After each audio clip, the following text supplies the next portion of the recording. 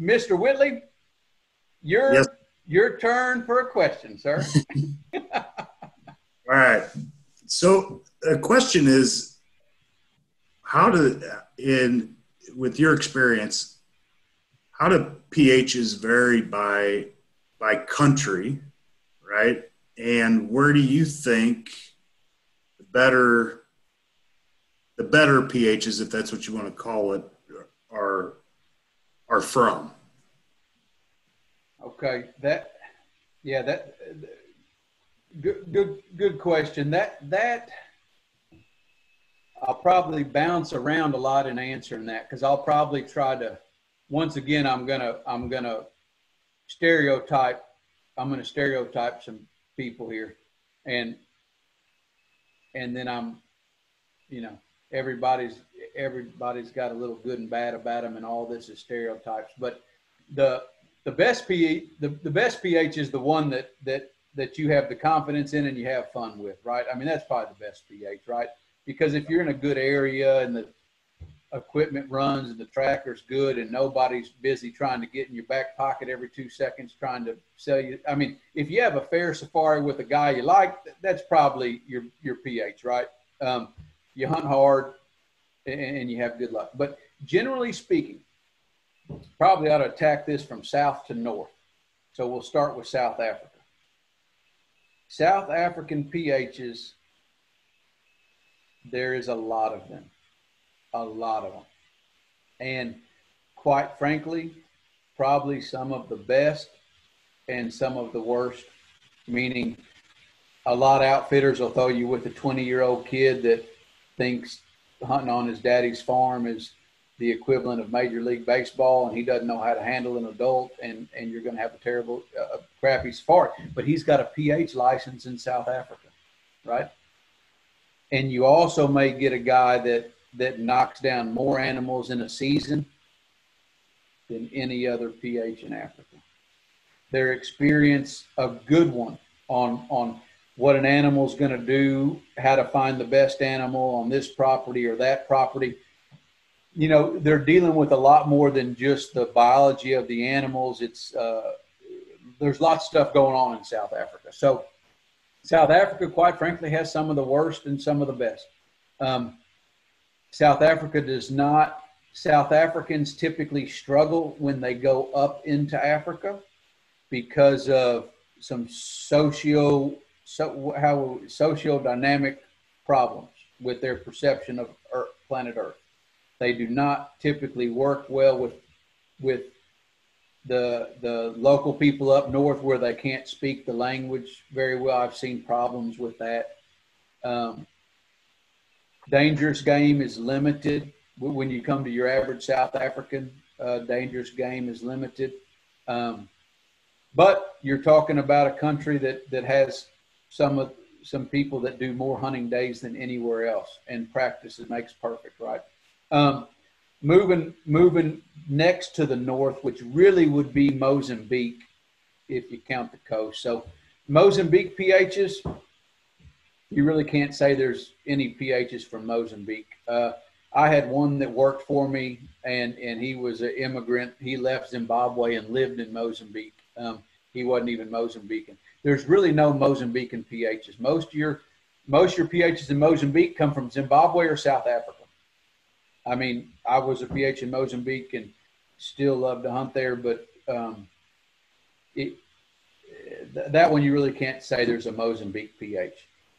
Zimbabwe has the most stringent and most the best qualifying system under the old rules, which have changed a little bit and things have become a little different.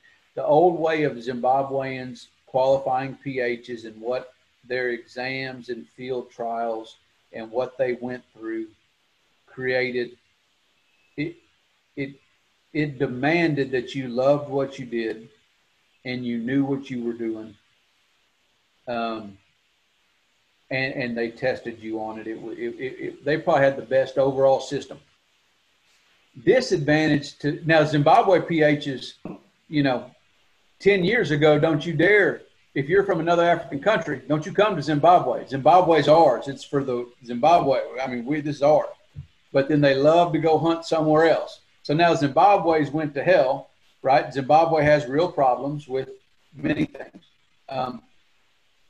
Government poaching animals, blah, the list goes on, right? But now they've jumped fenced everywhere else, right? They're Mozambique, they're Tanzania, they're coming into South Africa. So the problem with Zimbabweans is sometimes they truly believe that they were God's gift to hunting, and they take that a little far sometimes. Stereotyped once again. Some of the Zimbabwean PHs, legends. I mean, absolute legends. You got guys like John Sharp. I mean, they're writing books about the man. I mean, they have wrote books about him for years. He's amazing, right? He's like a no shit real Tarzan. You've just got a lot of people that lots of dangerous game experience, very well trained professional hunters. The problem now is that country is not at its highest point right now. Then you go to Zambian PHs. You're not going to find many Zambian PHs. Once again, there's just not that much going on there. Then you got what's another? Tanzanian PHs. Tanzanian PHs in general, I'd say a lot of them had a reputation for being lazy, quite frankly. That's the bad side. They got a reputation for probably just being a bit lazy when it all comes down to it. And that's because people said that, you know, these Tanzanian PHs, they're used to finding a buffalo around every corner and they don't want to work too hard or whatever. I think that was true. Now, whether you want to call it maximizing your energy or whether you want to call it lazy, I don't know, right? The fact is nowadays with the reduction of areas and everything, you can't be lazy and put on a good safari. Some people are more active than others. So that would be Tanzanian PHs had a bit of a stereotype for that. I would say Tanzanian PHs in general are very good on dangerous game because they hunt it every single day, just like what the older Zimbabwean PHs did. They're very conscious of an overall operation of a safari, meaning logistics and lots of things that don't apply to maybe a Namibian or a South African hunt. The other thing about Tanzanian PHs, and to some extent modern Zimbabwe PHs, is let's talk about black PHs, which you can call them native or whatever, but let's talk about, I mean, they're black guys that are qualified professional hunters. South Africa has a few. Mozambique has a few. Zimbabwe has a few. Tanzania has more than a few. One of the secrets to my success was employing very good local professional hunters. And I mean, these guys, their abilities are more far reaching than your average white professional hunter. Now, once again, everybody's different. You get good ones, bad ones, lazy ones, whatever. But if you get a local or a black PH, or to some degree, I mean, there's a lot of Indian or Muslim is not a race, but obviously there's all these different colors and creeds of people in Africa. If you get a qualified local PH that has the experience, that can speak English, that grew up maybe in a village, right? Or maybe they can communicate and show you, they can communicate with the staff. They have a good command of English. They have the experience. They can show you things on a safari that, quite frankly, I can't do. And I love what I do and I work really hard at it, but they know some stuff that I'm not going to know. And they're going to be able, they can interact with the staff on a level that I quite frankly cannot sometimes. And that has been a big secret to myself, to my success, to being able to employ good local PHs. So don't be fooled by a passport when it comes to a PH. Get down to what he's good at, who he is, and what he can provide. That was like 6 minutes. Can you hear me? Yeah, I didn't set. I forgot to set the timer. I've been drinking a little whiskey, so I forgot to set the timer. But so, no, yeah, go ahead. But does that expertise carry over to the logistics and the pre-planning and all that goes into before you get on the plane, or leading up to that? Yeah. I would say no. I would say no, because in general, those PHs are, most PHs, doesn't matter where they're from or what race or whatever. Their job is to guide the hunt. The outfitter is to sell and provide the pre-hunting information.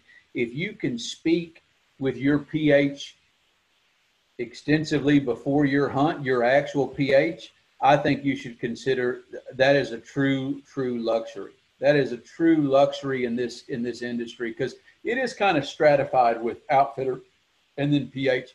Now the local PHs that I've had work for me, I've had some work for me in South Africa. I've had local PHs work, and I say local, I mean black PHs, work for me in South Africa, and then I have some in Tanzania that work with us. And when it comes to the logistics of the on-the-ground operation, no problem at all. No problem at all. And most of them have the experience that they know KLM's flight schedule, right? They know that they know every logistic about it, right? Now, you're not going to be able to probably get them on the phone like maybe you get me on the phone for half of the year, but they really are true professionals, and could, if tasked with it, see a client all the way through and be very willing to do it. The roadblocks on that are command of English. That's obviously a roadblock. Not everybody has a 100% command of English, even though you can be a good hunter or a great tracker. So yeah, you got to watch that on trackers turned into PHs. You got to watch on the finer points of communication. That's a mistake. Some outfitters will fall into training trackers. And let's face it, it's called a professional hunter, not because we're great at picking out the biggest impala every time, which you should be, but you should be a professional person that can handle a high level of everything. Stress, high level of personality, a high level of logistics, a high level of, I don't know, etiquette in any way. My question was, because with my hunts, they've been, from talking to other people, maybe I've been a little spoiled, right? My hunts have been with you, and I've been able to, in the planning and the pre-trip, I've been able to text you or pick up the phone and call you, and in that planning phase, you're available. You know what I mean? Yep. Yeah. Whereas I don't have to email or try and call at 5 a.m. or WhatsApp somebody. Yep. And I think that helps. And I like talking. I mean, I like talking to all the hunters. I like being involved, because at the end of the day, I live in the United States of America. If things go south or bad, I am very, very easy to find. I'm very easy to find, right? I'm not hiding from anybody. Now, but most good outfits now do have, a lot of them have an office that tries to operate at all hours, because they recognize the time difference and the problems with communication. And then people are so spoiled with communication now that it's like they think it's if you don't get an email back in 24 hours, it's like, well, hell, maybe my safari's off. No, your safari's not off. Everybody relax. You'll get an email. But most good outfits have recognized that communication gap and have addressed it. So, yeah, I think, and everybody's got a different way of laying out the information. But yeah, it is hard to say. There's very few American PHs. There's very few Spanish PHs. There's very few German PHs. For people in Europe, right? I mean, there's generally speaking, you're going to deal with an African. You're going to deal with a person that was born in Africa. That's just. And then if you go with an agent, then you have the whole other.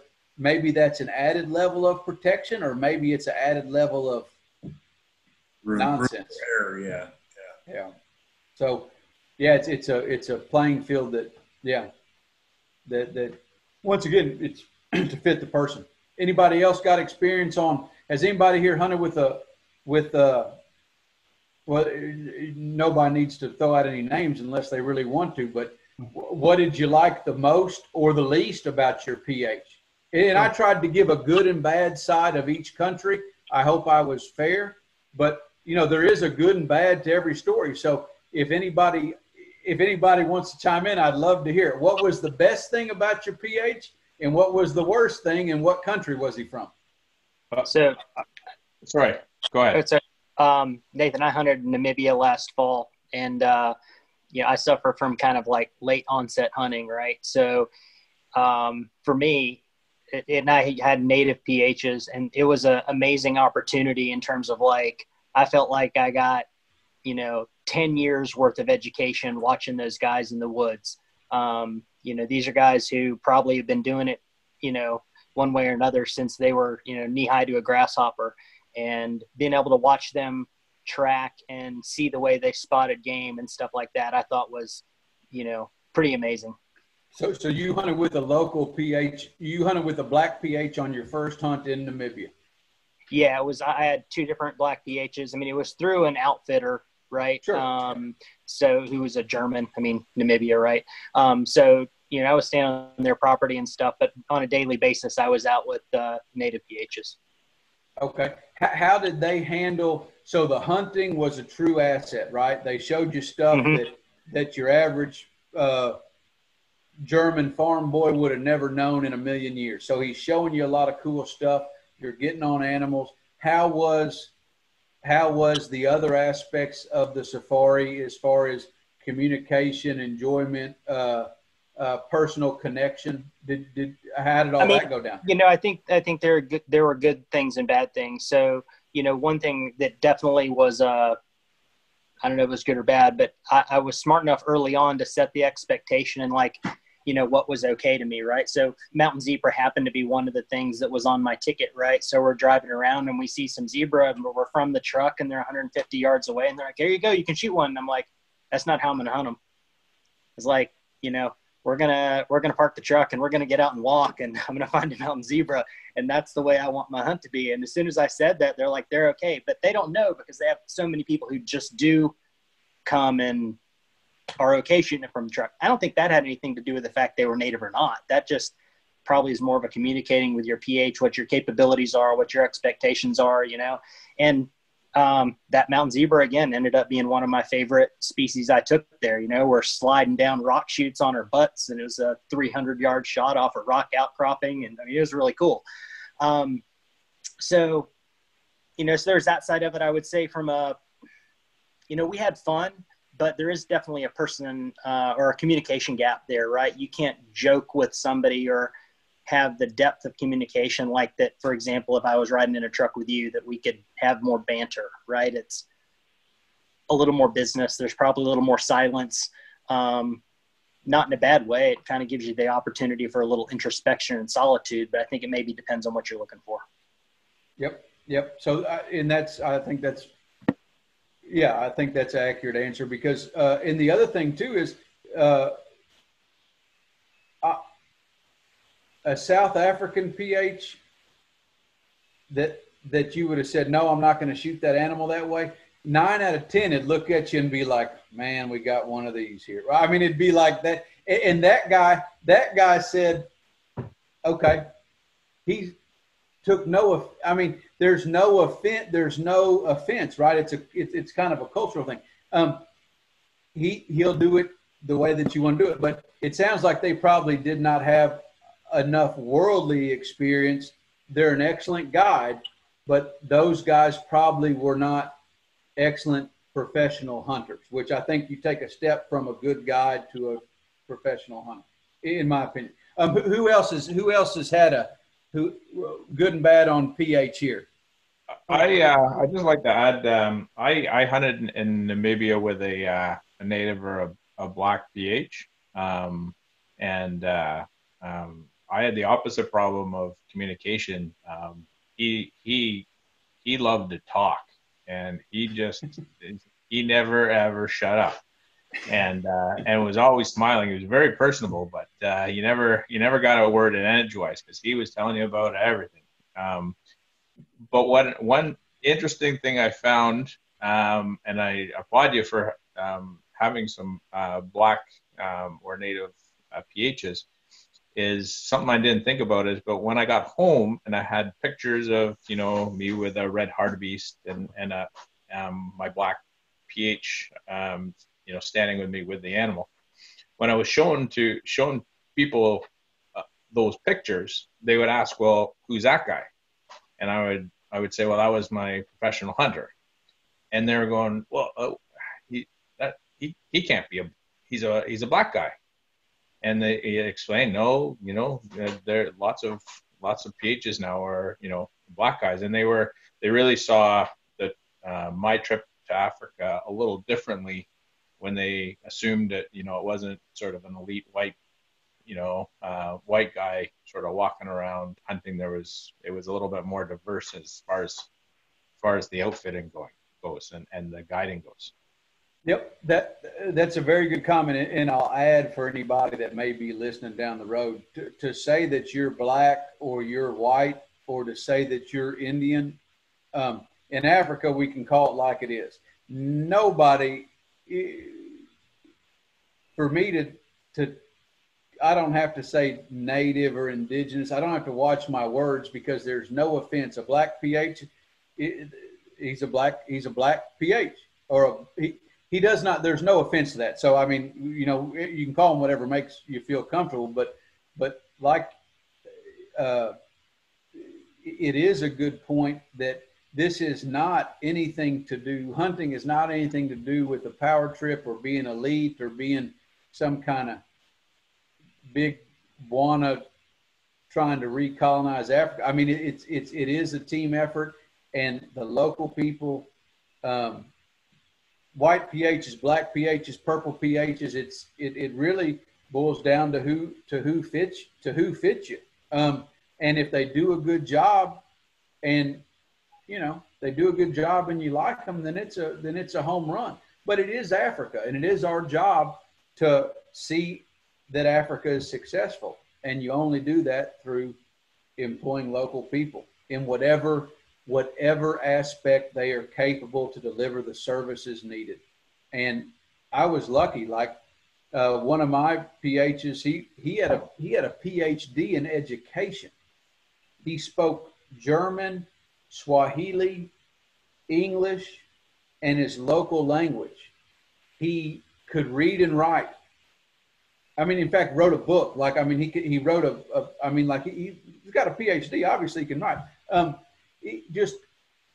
And also grew up in a village and knew how to track cattle since he was, knee high to a grasshopper, like Matt said earlier, right? I mean, he had it all, and very uniquely and very needed in a dangerous game situation, he could work a rifle. He was a good shot. He understood how to, he had enough skill to work the gun. He wasn't a great driver, but he could drive. He wasn't a mechanic, right? So everybody's got their good and their bad, right? I mean, my driving's horrendous, right? That's why I have a driver. So, anyway, no, You got to do it. Who else has a pH story? Good or bad? I would say this for pHs on my first trip to Africa. My dad, my brother, and I went. My dad hunted with a black pH. His name's Hans Moechi. He was excellent. He was outstanding. He'd been doing it for 15, 20 years. My brother and I, we both had a couple of young guys. And they were definitely trying to make their bones with their outfitter. To say, we can get our client, we're going to get through his whatever's on his package, and then we're going to move on to extra animals. And, first time to Africa as a hunter, you don't know any better as the hunter. And I had a 6-animal package, and you hunt in the morning and the afternoon. When we drove in for lunch on day 2, I had 4 animals in the salt on a 10-day hunt on a 6-animal package. And, he said shoot, so I shot.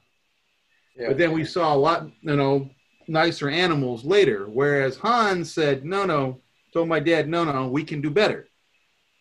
We're going to wait. And so my experience was that you really need to ask the outfit you're going to hunt with.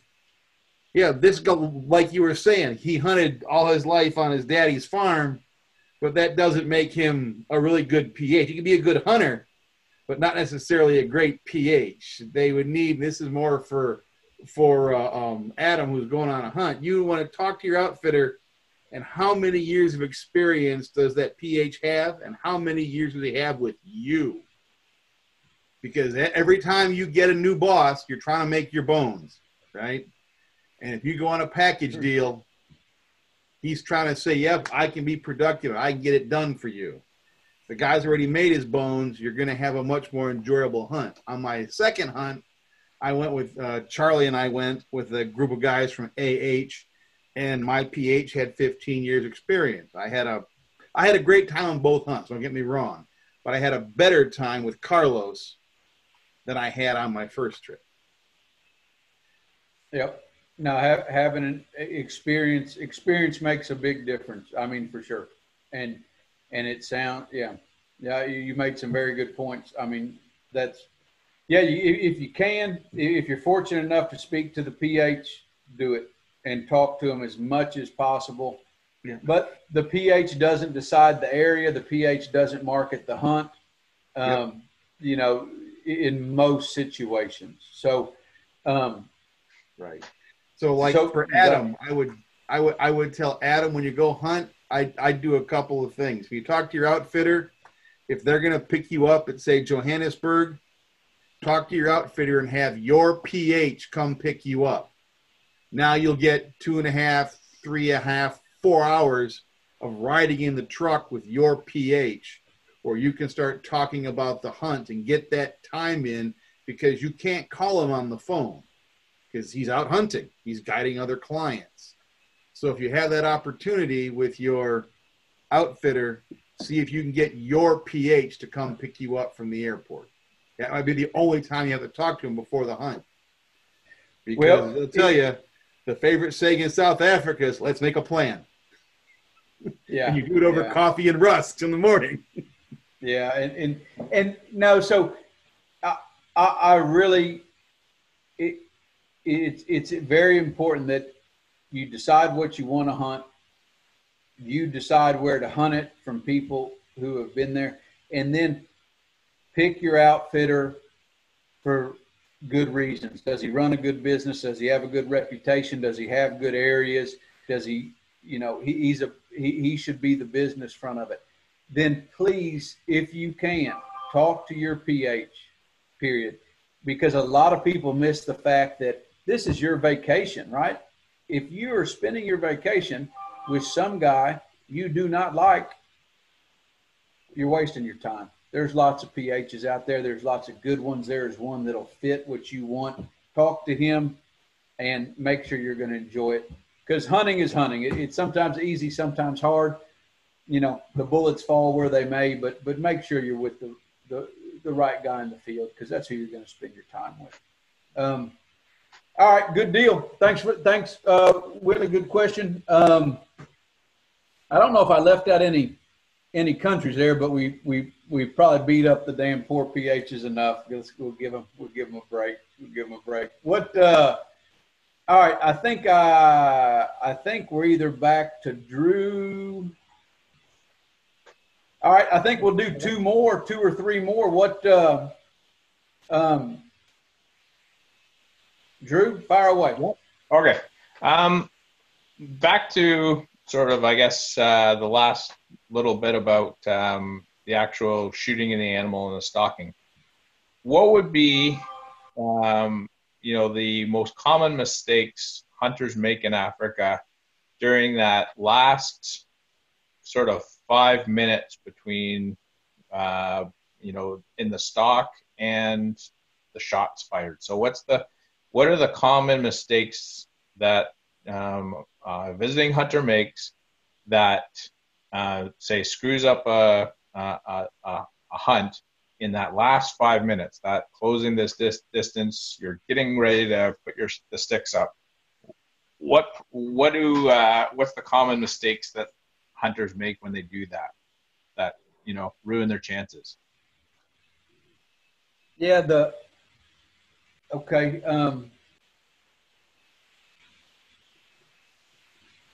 having the scope on high power because you were looking at a rock dassy 2 hours ago through the scope, right? I mean, have your scope on low power. That ruins a lot of that causes a lot of issues. That field of vision that you achieve on low power is of the utmost importance. So if you turn your scope up, make a habit of turning it back down. Same, obviously, safety first. If you put your gun on fire and it's a failed attempt to fire, please, let's knock it back off, right? An accidental discharge on the way up to an animal would be a bad deal. But the scope is a common thing. Not being close enough to me at the right time. You kind of have to get a feel for that, right? I mean, it depends on the animal. But when we're in the last 30 yards of a buffalo stalk, I really want you right in my back pocket, meaning that I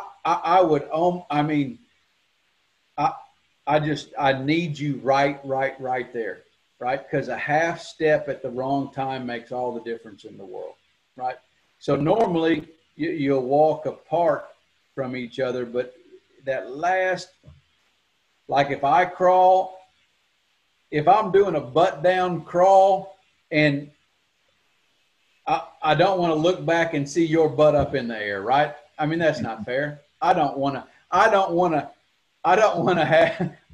be doing the hard type of crawling when you're doing the easy type of crawling through the same hole for the animal to see us. That's not right. So I see that happen a lot. Now, if you tell me you're not up into butt down crawling, meaning that you're more of you don't even want to do a duck walk, I need to know that in advance, right? And we're not duck walking. But I'm not going to do it